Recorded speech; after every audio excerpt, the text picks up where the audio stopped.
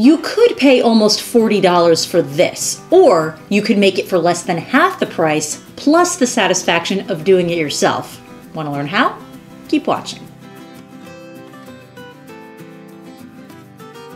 Hey guys, welcome back to my channel. If you're new here, my name is Katie Falinger, and we dive into all sorts of do-it-yourself projects and ideas, everything from woodworking to home decor. I've designed and created my own projects for years, and now I want to share them with you. So if you are into that, I'd love it if you'd hit that subscribe button. Okay, today we are making the most whimsical touch of decor, a throw pillow with the customized message, I read past my bedtime. Now, I was inspired to make this from a Pinterest board, so it's not unique, but check this out. Grandin Road sells a version for $49. Society 6 sells one for $39. So you're generally looking at shelling out anywhere from $20 to $40 for something like this before shipping costs and taxes. No thanks. Minus the cost of the cutting machine I used and basic tools, this pillow cost me $12 to make. So some of you may remember me mentioning in my previous videos, because I talk about it all the time, that I am redoing my front room into a reading room. And I actually have a whole playlist of different projects I'm working on for that room. I will link that in the description below. And where are all my bookworms? If you get nerdy about reading, let me know in the comments and just write the word bookworm. I know I can't be alone here.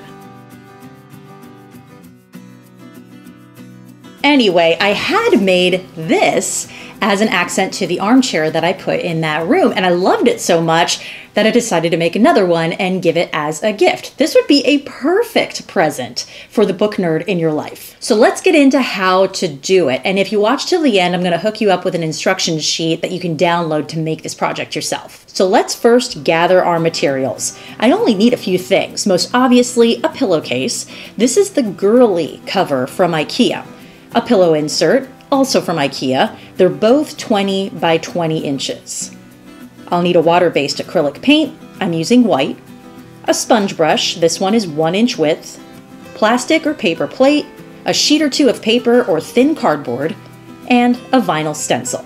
And a heads up, I have a link to a list of all these materials and some similar dupes in the description so that you can easily find what I used. Now, I created this stencil using my Cricut Maker machine, and here's a peek at that process. I do go much deeper into this in other videos, which I will link below, but this video is going to focus more on the technique of creating your own throw pillow using an already finished stencil. And you can find these pre-made vinyl stencils in a ton of Etsy shops at a very reasonable price.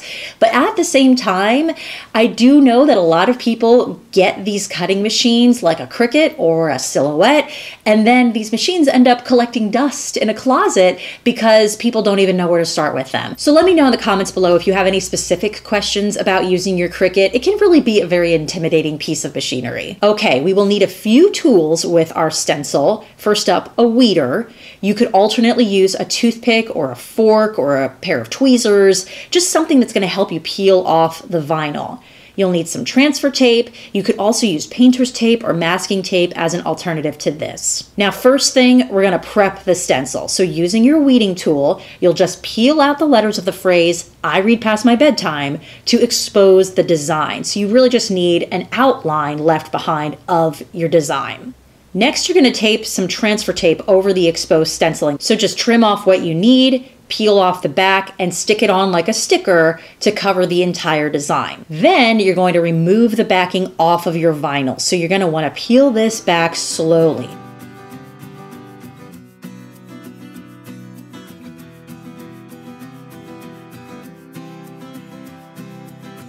Next, I'll place the whole thing on the pillowcase, centering it, of course, and then pressing it down firmly like a giant sticker and using my hands just to smooth out any bumps or bubbles. Then I'll peel off the transfer tape, or the masking tape, or the painter's tape, whatever you used, and reveal the stencil. Now, in the interest of transparency, I want to be honest with you guys. I am not loving this brand of vinyl on fabric. This is StyleTech vinyl, that's the brand name.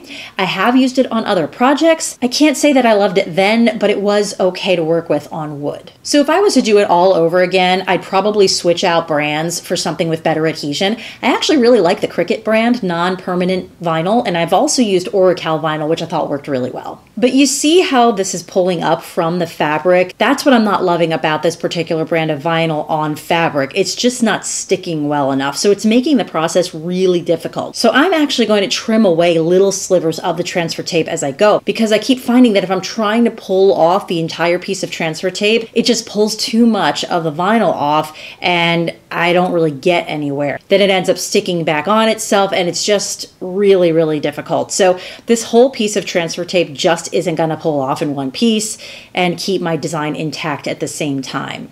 Okay, so I finally got that off, and now I'm going to grab the paper that I had set aside and just place a sheet or two inside the pillowcase underneath the fabric on which I'll be painting. This way my paint won't leak through to the other side.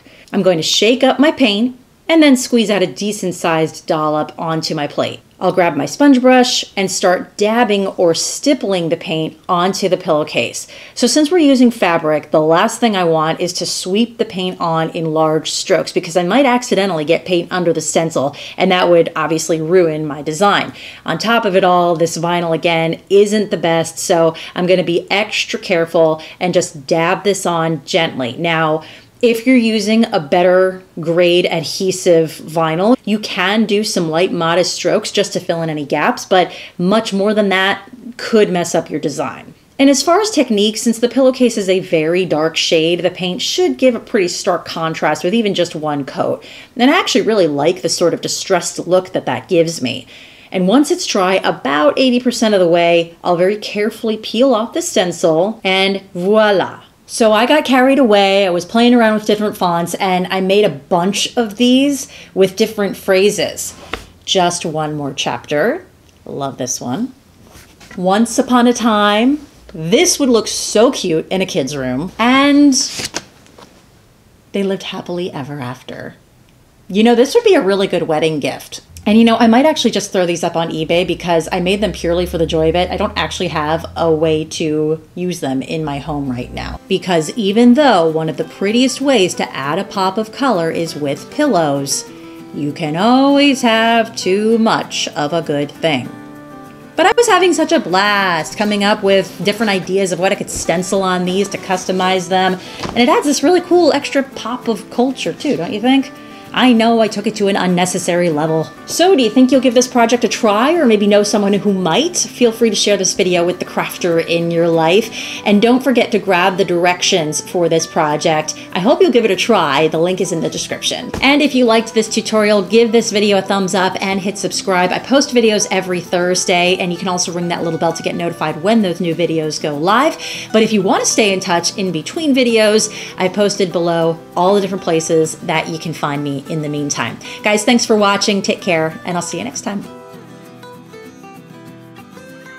Everything from woodwork, from 3, 2. I was playing around with different fonts and similar loops, similar dupes. Blah. Why did I wear a blue top? I totally blend in with this thing.